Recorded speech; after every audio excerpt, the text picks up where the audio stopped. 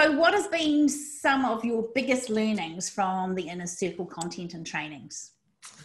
Oh, that's a big question. Well, I've learned lots of things, but I guess the major one has been, well, firstly, it's a safe and friendly environment where I feel comfortable to bring things along and work through them with you guys. So that's been amazing.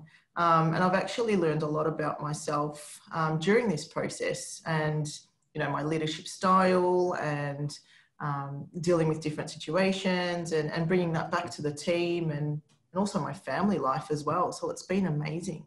Yeah. Awesome. So are you willing to share a little bit about what you've learned about yourself? Ooh. You're really putting me on the spot here.